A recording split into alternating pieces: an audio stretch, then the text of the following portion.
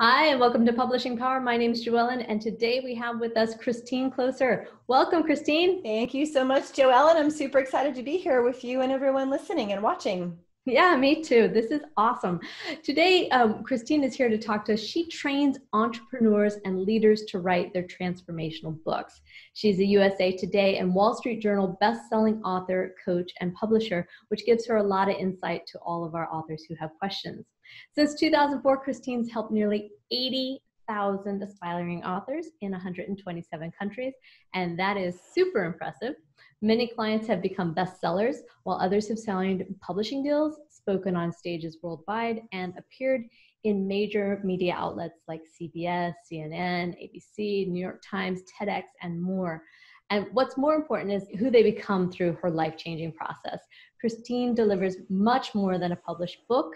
She helps aspiring authors to fully embody their true, authentic self and bring their brilliance to the world. So it's like getting your message out there.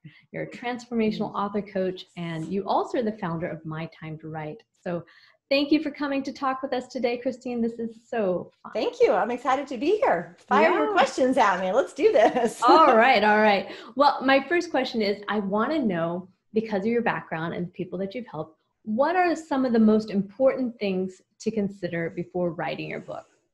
If we back way up.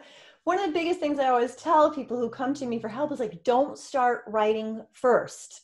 You wouldn't build a house without a foundation.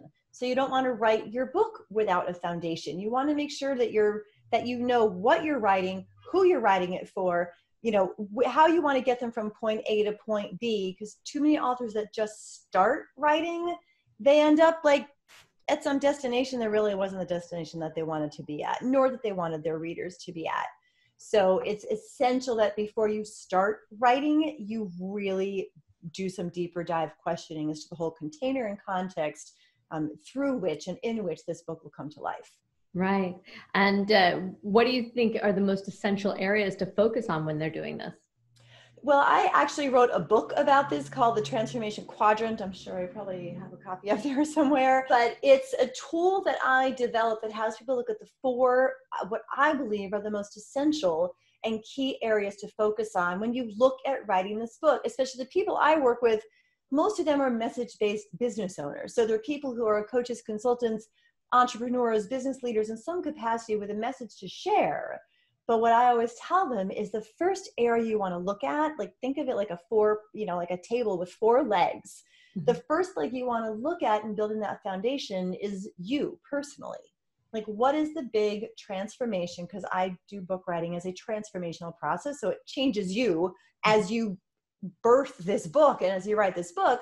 So first and foremost, what is the transformation that you want for yourself as a result of going through this process to write the book? Because I tell you, I've been teaching this four-pronged tool, this transformation quadrant, since 2011. And I have seen so many people experience profound changes in who they knew themselves to be in the world because they looked at that aspect first. So that's the first place to look. The second thing to take a look at is, what is the transformation that you want for your readers? Right? I can't tell you, I'm always surprised when I talk to an author who's like, oh, I really need to be focused on my reader. It's like, well, what? Yes. Why are you writing this book if not for your readers? So what is the true transformation that you want for them? And when you dig in deep enough to that question, you'll really get a sense of, really rigorous clarity around who you're writing for, why, and what that transformation is you want for them. That, of course, then informs the content, that goes between, the introduction and the end. So that's the second leg that you want to take a look at. And the third piece of the quadrant is, what is the transformation that you want for your business? Like I said, most of my clients are message-based business owners. They're here because they want to share something. Some don't care if they ever get to 6 figures. Others have sailed past 7 figures in their business. Mm-hmm. But when you write a book, if it's connected to your business at all, you've got to be really clear for yourself. How do I want this book to transform my business? Because it can. Do you want to help you get more speaking engagements? Do you want it to have your phone ringing with potential clients? Do you want to just, get people onto a mailing list? Do you want to get them into an online course that you're offering? What is the big change that you want and the transformation that you want in the business as a result of writing the book. Right. And then the fourth leg to look at, the fourth piece of this quadrant, is what is the transformation that you really yearn for in the world? Like, if all the people who needed your book, read your book, embodied your book, like lived the message in your book, what then might be possible for our worlds? It just helps you connect with, okay, yeah, I'm reaching the individual, but if you believe in that ripple effect, you know, the butterfly effect, the butterfly flaps its wings here and there's a breeze that blows on the other side of the world.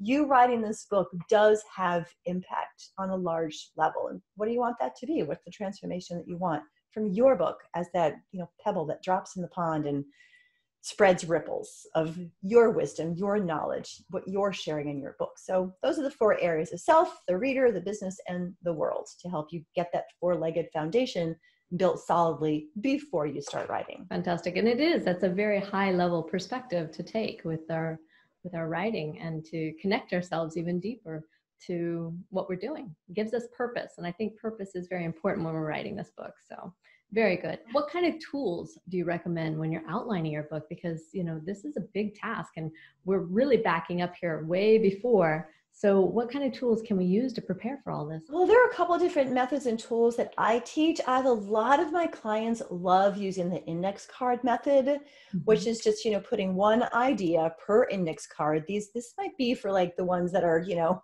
closer to my age and older, who aren't, you know, mind mapping all over their computer, you know, using software. But when I write, I still one idea on an index card, spread them all out, and then figure out, you know, how they go together, what order. And then I instruct my clients, and I myself will take all those index cards, you know, as they're formulated into chapters and then orders of chapters, and then load that information into a spreadsheet and then really work from the spreadsheet. But I love this process of sitting down and kind of accessing all these ideas that I want to put into my book, and just, I like the hand on paper for me personally. I have other clients who will mind map on paper, and other clients yet who, you know, they're into the technology. Some of my younger ones are like, oh, I'm going to use, you know, whatever the mind mapping software is that they enjoy to outline their book. So the important thing, I think, is to understand that there's not one right way to outline your book. There are, you know, you can use the index card method. You can do a mind map. You can, you know, some people just create it just by writing it out in sort of outline form, you know, using the outline structure that's available in their word processing system. And they will outline their book like that. But the important thing is to find a way that works for you. But those are some possible tools and ideas that might help you get going with that outline. Exactly. And you know, paper and pen and all that another stimulation of another sensory, it really does help open up creativity. They've proven that again and again. So yes, just technology is not enough, you know, but talking about it is important. Reading it aloud, moving it around with your hands. I mean, that allows us to dig deeper into the areas that we sometimes ignore in today's world, especially as we're online so much. So what kind of pitfalls do you think that an author might avoid? I mean, you've got a lot of experience here and you've seen a lot of authors go through the process. Is there anything that, you know, would be a fantastic way for us to just save time or money or stress? One of the biggest pitfalls that I see happens between the ears with authors is, you know, because I have them go out to the bookstore and do field trips and do certain types of research, and like they're split in half pretty much. Some of them come back saying, oh my gosh, that was the most amazing thing. Like, I got such crystal clarity. Like, thank you. I'm so inspired by what I, you know, did on my field trip to the bookstore. And then there will be some who will come back and be like, there's so many books already written on this topic. You know, what do I have to say? So I think the biggest pitfall that you can fall into is letting any of those voices of fear, doubt, worry, what are people going to think of me? Who am I? Right? Because writing a book is a somewhat vulnerable process. Like, it's out there for people to judge. And if it's on Amazon, people can judge it with, you know, 1 star instead of the 5 and 4 stars that we all want to get. But you have to believe in what you're doing enough, which is why I always tell people to start with that quadrant. Because when you get clear on the transformations that you want, it will help you weather some of those moments of, you know, doubt and, you know, confusion and things that are just at play to keep you safe instead of keep you expanded. So, you know, just watch your mindset as you're writing. And the other pitfall that I want you to avoid is, I don't know if you've seen this in your work, Joellen, but I have seen people who they pour their heart out on the pages, and then they want to show it to the very person who they most want approval from, but who is least capable of approving of them. So I have seen people write like, oh, I shared it with my sister. It's like, well, is your sister your ideal reader? Is your sister someone who supports what you're up to in the world? Well, no, but I really wanted her to, to kind of give it a stamp of approval. Don't do that pitfall. Right. If you want to share your work, share it with someone who loves you, cares about you, who will be honest with you as well. You don't just want them to be like, oh, it's great. If they really feel like, oh, this kind of didn't make sense. So don't make the pitfall of sharing it with the wrong person too soon. And chances are, if you're going to do that, you're going to want to do it with the one person that you do most want that from. Right. So don't avoid that pitfall. And please don't edit while you write. No. Let the creative flow come. Because once you tap in and those words start pouring on the page, if you're like, oh, is that comma in the right place? Or did I spell that word correctly? You're telling that flow that's coming to you and coming through you to stop because you're more concerned about a comma. No, let the message come out. Let it be messy. Let it be your sloppy copy as it first comes out. Because that's not the version that's going to get published. No. So let it flow. Those are just a few. I could go on, but you're enough. You're talking to the choir here. As editors, we know definitely, be free and do what you like, and come to a professional who is neutral and can help you, and or somebody, your peer readers and your beta readers, they will all come, but not at the first step. That's not the first step. Yes. Yes. So I know that you coach a lot of people through this. So how does a coach work for people? Because that's still a new concept for some. And, why would I pay somebody else to do this? So tell us a little bit about the benefits there. Well, it's kind of like doing anything. If you haven't done it yet, you don't really know what works. You don't really know what to look out for. Might not even know what, I have people come well, I just don't know what to do or the order to do it. What do I do first? So I always feel like working with a coach just kind of shortens the time it takes to get there. Can you get there on your own? Yeah, but you might end up like I did. I mean, the first time I ever wrote my first book that was my solo book came out in 2008. I wrote a great book. I mean, we sold thousands of copies. It got Neil Donald Walsh to write the foreword for it. And it's a fantastic book. However, it wasn't the right book for me at that time. And it literally everything, my business, everything ended up crumbling within 2 years of that book being written. But I didn't know, I wasn't working with someone who dug deep enough to help me determine if that was indeed the right book. So a coach can really just shorten the learning curve. It might be an investment up front to work with a coach or, follow a coach's system. But man, in the long run, you're going to be saving money because you're going to avoid the pitfalls. It's going to happen faster. Right. And hopefully, if you work with the right coach, because not everyone is the right coach, hopefully, you'll end up with the right book. Because I mean, I have had clients, and we might have talked about this earlier, Joellen. I have had people come to me after spending $15,000 with other coaches who coached them to literally write a book that they didn't even want to write, that they got from the publisher, and just kind of didn't even want to tell people about it. They just wanted to tuck it behind them because it didn't represent them. So hopefully you're going to work with a coach that cares more about you than their own pocketbooks, and they're going to really be focused on helping you excavate the right book, which, as you might imagine from my early experience, I'm on a mission to make sure that people get coached to write the right book for them. It's too much work to do with, the wrong one, or write about a topic that you're really not even interested in. And some people are being coached to do that. It's kind of sad, but yeah. So make sure you find the right coach. Exactly. And they can shorten the curve for sure if they're the right one. Absolutely. Absolutely. So the writers are facing a lot of challenges. What do you think are some of those that they need to be aware of, and that a coach and that can help them through, and planning? I find that one of the biggest challenges that people face is the clarity that they have, and then don't remember that they have. So a good coach will return someone, because they'll go through the process. Someone will say something, they'll see an article, something interesting will happen in the world, like whatever it is. And then all of a sudden they doubt what they really are crystal clear on. So I do a lot of work returning people, like going out there and fetching them from, the abyss of their mind, or, this confusion that they think they have. And I'll be like, okay, let's come back. Like, where are you now? What do you want for your readers?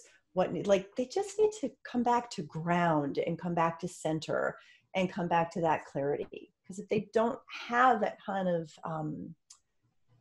reflector and a place to know that you'll be drawn back to that, true, authentic message that you're here to share, that can get pretty hairy for authors, just writing and writing and writing, but kind of going in too many different directions and not to the essence of what it is that they want to do with their book. Right. I mean, this is a good time in life to reflect. I feel like the world is in a place for that also. So making sure that you're living the values, purpose-driven, and defining that not only in your writing, but in your life. I mean, now is the time. We have the opportunity to step inside a little bit and take that creativity and find it out. So that's really a very valid concern there. So what is one thing that you would recommend for all authors to get started today? Well, if you haven't done this yet, it's kind of a fun exercise. And this really works mostly for nonfiction. That's where the space I work in, is if you haven't yet written the 250 most important words for your book, which are the words on your back cover, I would encourage you to do that exercise. Because if you cannot put your message clearly and concisely into like 250 words, you might not yet be as clear as you need to be on what this book is about to be able to write it. So it's a really fun exercise. I mean, some people get tripped up in their head about it. It's like, oh, it has to be perfect. It doesn't have to be perfect, because it's not going to be the exact, words that go in your back cover copy. But what would you want that to say? And then it makes writing the book easier, because you're just fulfilling on the promise that you made of what your reader will receive if they actually go through and read the entire book. So if you haven't done that fun exercise yet, a headline, some descriptive paragraphs, a few bullet points. And it's a great way to congeal and really make your message and your mission with this book concise and clear for you, and eventually for your readers. So that's a fun exercise. Again, fiction, it's a whole different story, because sometimes your characters will take over and you don't even know where the whole book is going. But for nonfiction writers, I would recommend that exercise. Oh, that's brilliant. It really is. That's brilliant. That's a little golden nugget for us today to walk away from it all. I think challenge yourself. And also, I think that it comes down to, in that same sense, what do you want your description of the author to be? What are you going to achieve? And if you write that, you're really getting that vision clear. Are you a best-selling author, or, is it something more personal? Is it something you're the leading expert in something? It's fantastic. So much. Okay, well, great. Christine, where can we find out more information? Where should we, because obviously, 80,000 authors experience is 100% where we want to be going. There are too many gurus out there that we're just tired of connecting with. That's why we have Publishing Power. We only want to talk to those who have proven success records and can show us where to go. So how do we get more information about you? Well, one of the best things to do is actually go get a copy of my book for free. And there's a workbook that goes along with it. You can just go to transformationquadrant.com. It's just transformationquadrant.com, and grab the free copy, download the workbook, print it out. And I would really encourage you to really do that exercise. So that's step one. And then you can also just go to my website. My main website is christinekloser.com. Or if you're like, oh my gosh, I need her help right away, then go to getyourbookdone.com, where you'll learn more about my course that I've been teaching for 13 years and get access to coaching from me and my coaching team for the next 6 months to help you write your manuscript so that Joellen can then edit it. So yeah, get your book done, transformationquadrant.com. Again, both .coms, or just my main website at christinekloser.com. Thank you so much. Thank you for sharing this today. And again, I encourage everyone to go out and write that 250 most important words about your book. I love that, 250 most important words, not just words, most important words. And commit to yourself. And again, get the training and the coaching that you need. Thank you so much for joining us today, Christine. It was brilliant talking with you. Thanks for having me.